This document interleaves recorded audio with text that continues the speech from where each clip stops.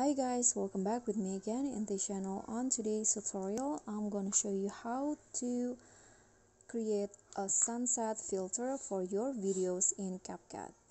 So first, you need to add the clips and then go to filter, find the scenery category and then select the spring filter. Okay, the spring curves filter, set it to around 70. Now go to the adjust tab and use this setting. So for the brightness, lower it to around -33. The contrast, increase it to 10. Now click on the saturation and increase it to around 9. And then for the exposure, increase it to 30.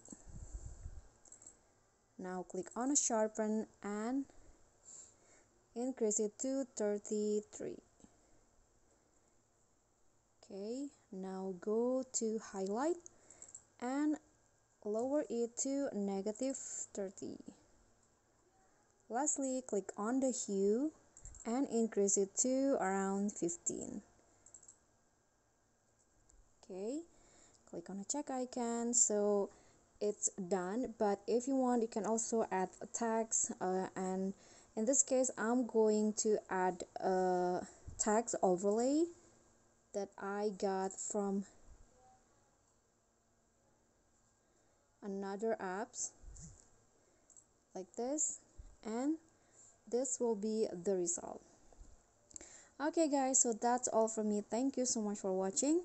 If you got any question, feel free to drop them in a comment, and if the video is helpful, remember to click thanks, like and subscribe for more content.